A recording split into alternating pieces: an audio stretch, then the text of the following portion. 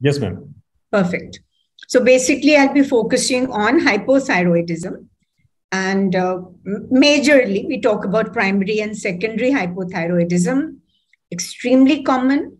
In India, the prevalence is higher as compared to the United Kingdom or the USA. You can see the difference between the coastal cities and Indian inland cities, the prevalence rates. And this was an article which was published in the Lancet Diabetes Endocrinology, that hypothyroidism in India, there's a lot to be done. So remember that before 1880, we had nothing. So all patients with hypothyroidism diagnosed before 1880, the mortality was 100%. From 1880 to 1970, we had desiccated thyroid extract, which was a crude mixture of T4 and T3. So I'll be coming back to this a little later. So since 1970 only that we have the first branded levothyroxine, and we all know that is T4. This is my favorite slide, just to show you. So the father has hypothyroidism. This is a type 1 diabetic, and here she also has hypothyroidism. So we have two members in the family with hypothyroidism and one with type 1 diabetes. So type 1 diabetes, it does not run in families. Type 2 does. The concordance rate is much higher, but concordance rate I've explained already. Now, when we talk of familial hypothyroidism, you can see two members of the family having primary hypothyroidism. So what happened was that the mother went into the kitchen. She was cooking. She caught fire. She died. The father stopped his thyroid medication. He went into myxedema coma.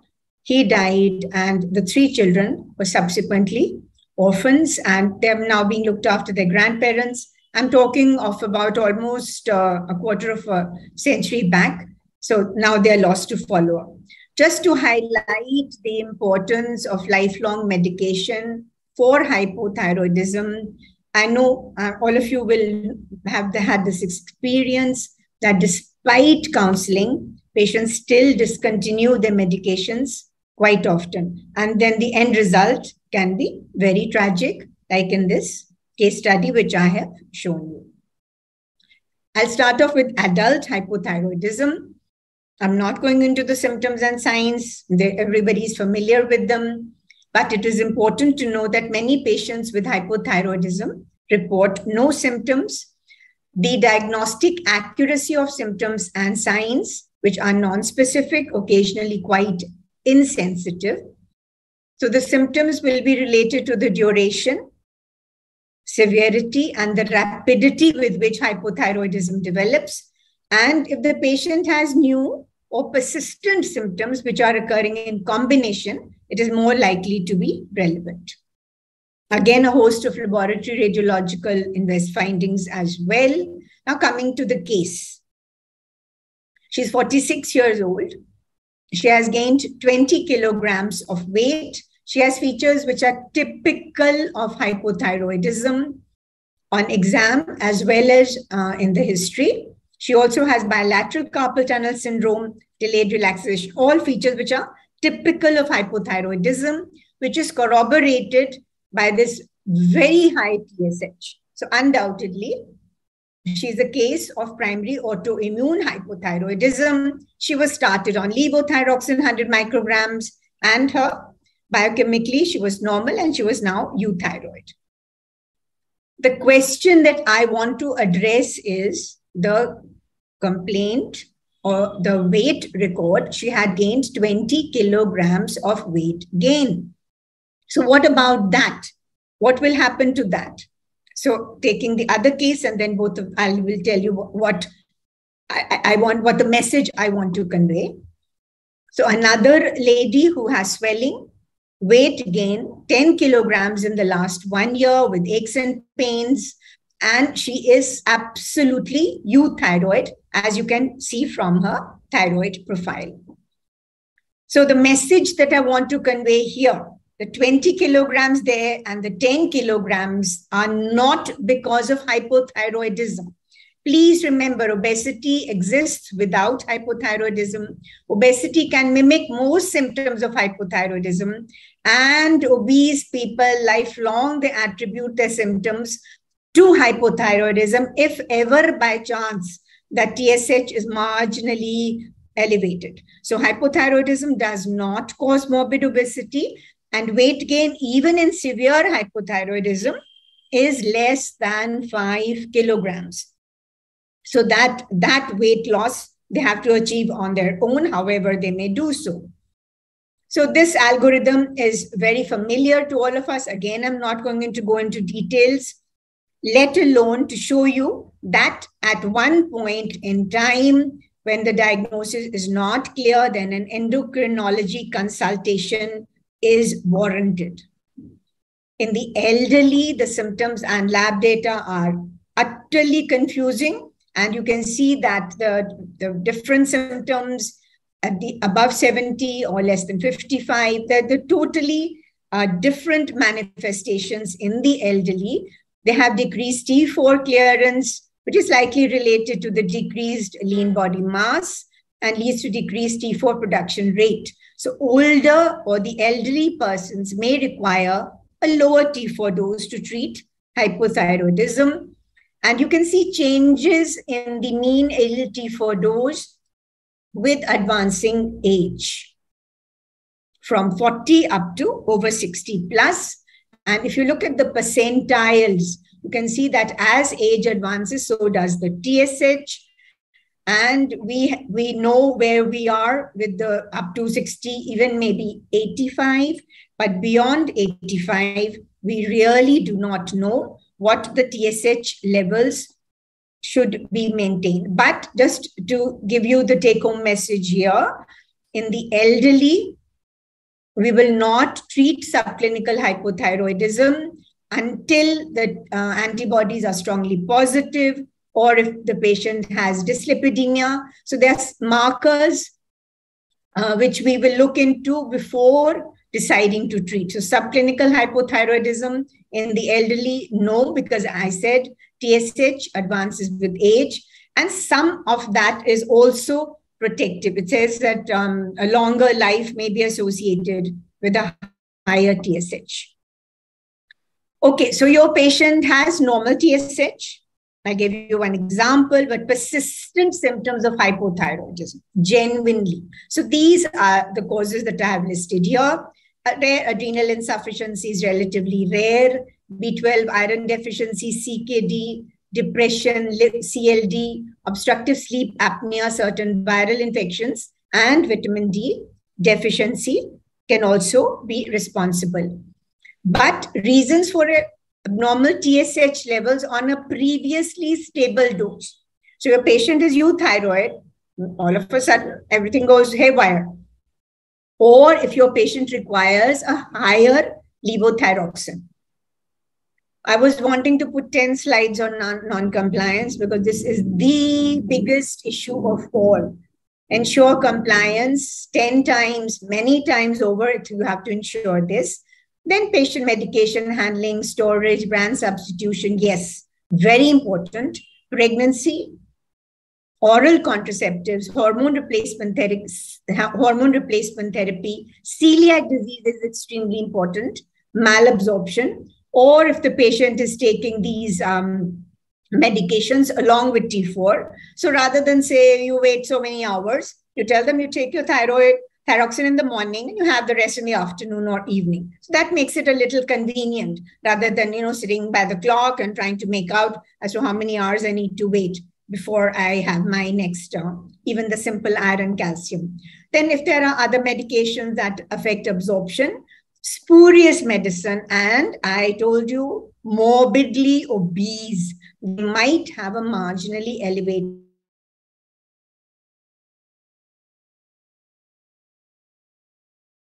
that was circulating in the market. So even that does happen. What about secondary hypothyroidism? A low normal or low TSH with low T4 and a history of pituitary disease. So I've just listed the causes and the clinical manifestations here. Just remember, all patients of secondary hypothyroidism need a referral. What about pregnancy? Yes, we have had a revision in the upper limit of the TSH with which we need to treat. So 2.5 in the first trimester, 3.0 in the second and third trimesters. And there are more recent studies in Asia, India, and the Netherlands as well. But ideally, you should have your own population-specific values, which unfortunately we do not have. So we are following the same criteria. And from 2011 ATA to 2017, we have had a revision in the numbers which I have just given you. A very, very common question. Severe hypothyroidism in pregnancy, does it affect the child in utero? So you can see two examples, a 22-year-old primey with a TSH of 61, and a second patient, she's the 34-year lady, treated for secondary infertility. It's an IVF pregnancy, TSH is 42. So would you terminate? Absolutely no. You would not terminate the pregnancy. You'd continue it. This is extremely important. Okay, so please, this is very important take-home message here. Another woman, she's planning pregnancy, several miscarriages, thyroid gland, excuse me, is palpable, TSH is normal, but the test for thyroid antibodies is strongly positive. Here also, from the values I gave you, we want it to be less than 2.5. So TSH 3.2 may warrant treatment here, but the thyroid antibodies are strongly positive. So what would you do? Yes, you would recommend levothyroxine starting with 25 microgram. And these are the recommendations of the ATA guidelines. TPO antibody positive, more than 2.5 recommended. TPO antibody negative, more than 10 recommended. So these two are absolutely clear. Negative between 4 and 10, you would consider. Negative between 2.5 and 4, no. But in that particular case, I said, yes, there is a weak recommendation to treat. If there are recurrent abortions, TPO antibody is positive. You are not going to be wrong in treating that particular patient. So that will now depend from patient to patient. Is that, I hope that is clear.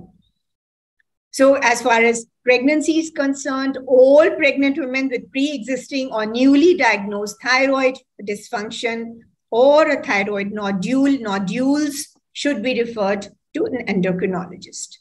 So which child needs referral? All, and I will now tell you why. Firstly, juvenile hypothyroidism. So the developmental retardation is not as severe as in cretinism, nor the features of adult myxedema, but there is severe retardation of the linear growth. Eruption of permanent teeth is delayed. Puberty, usually delayed, rarely precocious, with galactorrhea also. Poor intellectual performance. So an intelligent or a good and normal intelligence child all of a sudden starts performing poorly in school. That may be the only history with which the parents may bring the child. Bone age is significantly retarded. So these are just typical cases of juvenile hypothyroidism, and you can see the faces in all three, which is classical.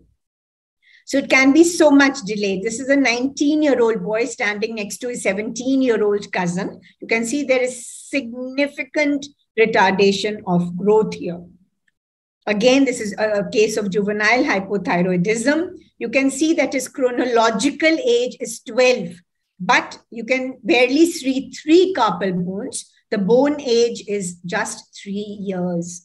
And believe you me, that once we start levothyroxine, within a year, all these bones, all the carpal bones will have come. So the bone age advances rapidly.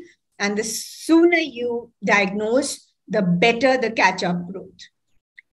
This is typical cretinism. And just look at the whopping high TSH over 1,000. And of course, a very, very low free T4. So this is another example of cretinism. This is a 4-year-old child who still has not ever sat up on his own. He's been in the lab, and these are typical. You can see the macroglossia. You can see the tongue almost protruding out, and the typical facies as well. So unfortunately, they have very few or no specific signs or symptoms. The only sure way to catch it is by screening of newborns. We are already very late in that. We are way, way behind because it was initiated way back in 1963. And you can see even almost a decade back when India launched programs for child health screening, this was not included. So it is really a very bad case scenario. It has a very strong public health relevance. However, it does not seem to be cost effective because every state has its own policy. Even if it is dictated from the center, it is up to the state to decide. So as president of the Indian Thyroid Society, I have been trying ever since I took over in March. You can see it's already 6 months down the line, but on that front, it has been a total disaster. We have not been able to make any progress in that direction.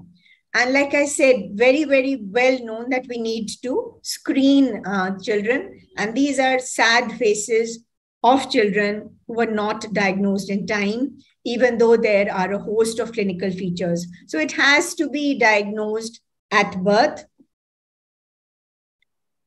Right. Remember the almost second or third slide in which I showed you that before 1970, we did not have even levothyroxine. It was a crude preparation of T4, T3. So now this is a 29-year-old woman. She again gaining weight, exercise, she's tired, poor memory, work performance. She is absolutely euthyroid. What would you like to do? Continue the current dose, increase the dose, add LT3 or replace LT4 with T3. So just to answer this particular question, despite achieving euthyroidism, some patients may continue to have hypothyroid symptoms, including a picture consistent with that of depression. So for this reason, a clinician following patients with TSH values, which was considered euthyroid, would likely increase the replacement dose with such complaints to return the TSH to the expected range. I've already said LT4 is what we are using.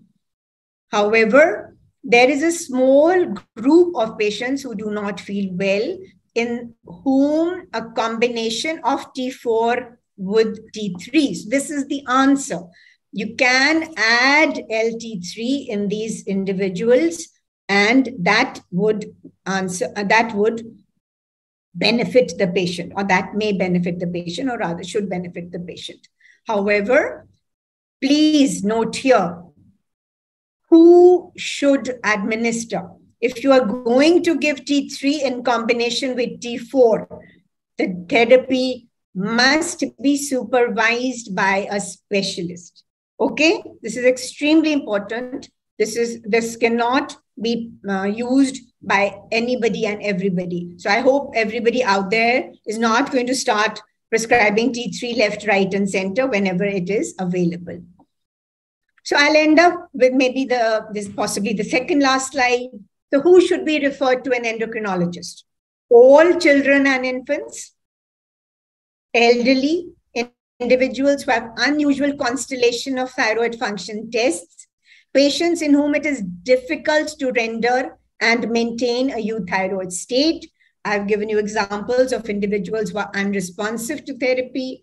If you're suspecting myxedema coma or secondary hypothyroidism, goiter, nodule, or other structural changes in the thyroid gland, I have not even touched upon thyroid hormone resistance, presence of other endocrine diseases such as adrenal or pituitary disorders, unusual causes of hypothyroidism, such as those induced by agents, pregnancy or planning pregnancy, especially in this era when a lot of women are going in for IVF because we are having pregnancies at a later and later age, anyone with cardiac disease, and if you need to add T3 to the prescription of LT4. Thank you. Thank you very much.